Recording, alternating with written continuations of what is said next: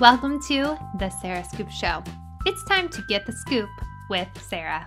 Hi, I'm Katie-Leigh. I'm a voice actress. I've worked on a lot of animated shows, especially in the 80s, or the ones that are most famous: Darkwing Duck, Gummy Bears, Muppet Babies. I worked on Totally Spies. I've done a lot of ADR, post-production on movies. I was the voice of the Maharaja in Temple of Doom, Indiana Jones and the Temple of Doom.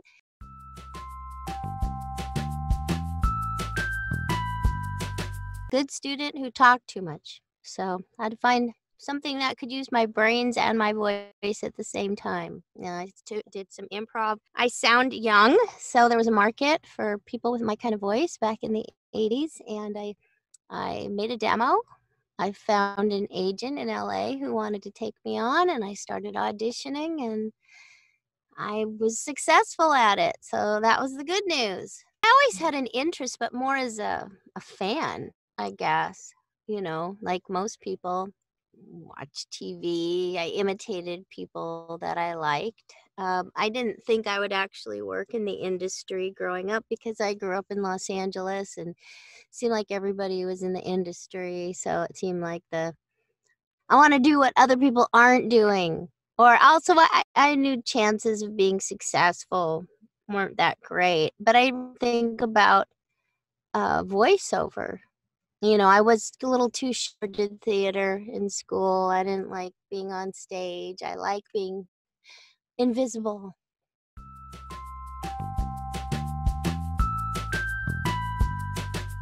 Well, I'm not sure which came first, but a newscaster I met introduced me to a radio producer who called me in to do some lines for a radio spot. Just out of the, that wanted to try me out. I don't think I did very well, but years later when I actually went into voiceover and moved back to LA, I used to work for him a lot. I did that, and then Mel Blanc, who many people know, has a son named Noel, who my stepmother knew because she worked at the hair salon that he went to, and she told him that I did voiceover, I guess, and he was making a film for the Shriners Burn Institute, and he needed the voice of a little girl screaming for being scalded in the bathtub, and he had me come over and record that. So that was probably the first job I ever did that got used, as far as I know.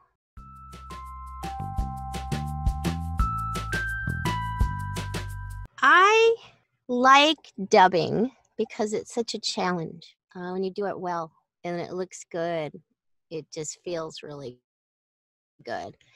So I like doing that, dubbing, for the challenge of it. I like working in animation because I like working with the other actors. That's fun. Dubbing isn't, usually you're by yourself unless you're in a group doing post-production. So yeah, I like doing cartoons because of other people. And of course, I've worked on a radio show I forgot to mention called Adventures in Odyssey for the last 33 years almost, playing Connie Kendall. So that's been a big part of my life, and I love playing that character and working with all those people. They mean a lot to me.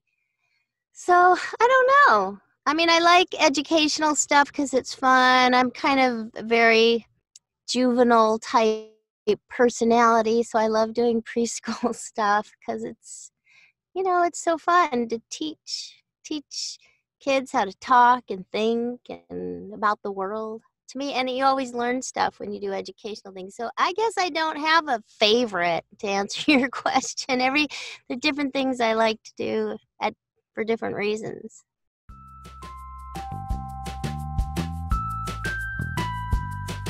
Of course. I worked, The Adventures of the Gummy Bears was Disney's Saturday morning TV show to be aired. And I worked on that. I was Sunny Gummy. Darkwing Duck was a Disney show for the Disney Channel. Dumbo's Circus. I was the voice of Dumbo for Dumbo's Circus, which was an animatronic show they had on the Disney Channel. So I'm the only person who ever voiced Dumbo. Of every episode, I say, well, that's our show for today, boys and girls. I hope you liked it.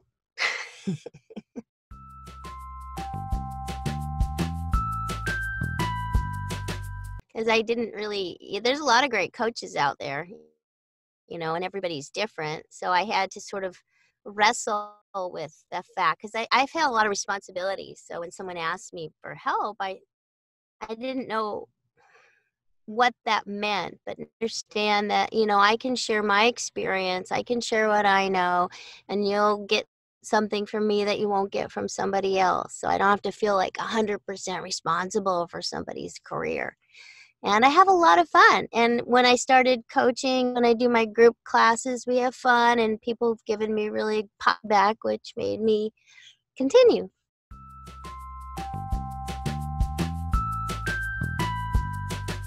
Call you up and say you got the job. I mean, it's always nice to hear that you got hired. Most of our work is auditioning and sitting around with our fingers crossed and hoping somebody, so when you actually book a job, that's that exciting little moment that everybody who needs affirmation on a daily basis lives for.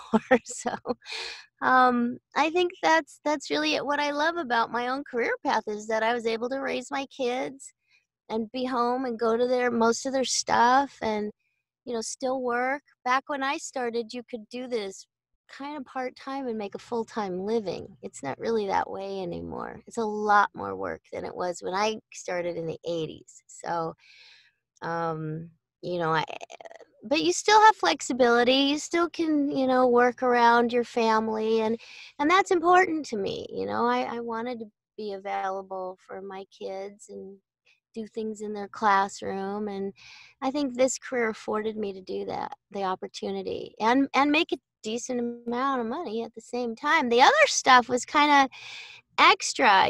Watching it on TV is always fun when it finally comes out. It's always, way later than you ever recorded it. So, and there's movies I've worked on I've never seen that I keep thinking, gee, I'm getting a residual for this film. I really want to see it. I never saw the whole thing. I only saw bits and pieces when I was working on it.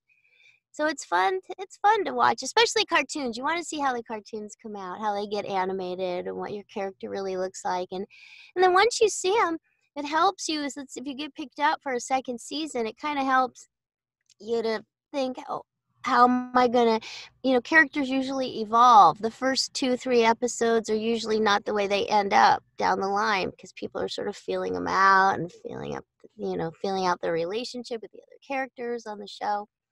So it's always evolving, but it is fun. We used to have watch parties, because when our shows would come out Saturday mornings, in September when school started, we all want to get our DVRs out and watch what we've been working on all year.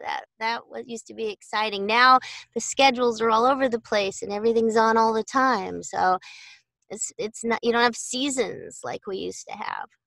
But I love to see my stuff. I found out that there's some shows. There's a show I directed called Chi-Chi Love, and no one told me that it was out on YouTube Kids, so I got to see that, and it's fun until it comes out.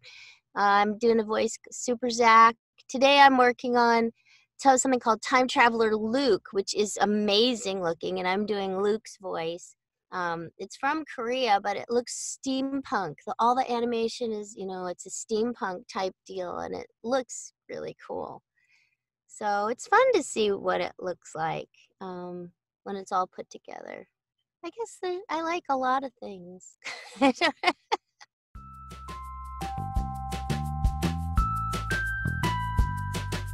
Read out loud. Read aloud. Read kids' books to kids. If they're falling asleep, you probably aren't cut out to do animation. There's so many characters. When you read kids' books, there's always character voices. So that's a good chance to try those out. Listen, that's the other thing. Watch shows that are already on. See what the energy's like. You can educate yourself for free in this business. And D. Bradley Baker has a website called iwanttobeavoiceactor.com with a lot of good advice for people. There's so much free stuff now with the internet. You can study your brains out. I mean, there's a conference going on right now that I'm missing talking to you. I hope I make the time to go watch the replays, because it's from England, One Voice Conference, and you can learn all about different things. So take advantage of what's available to you. And don't think just because you're not in LA that you can't do this.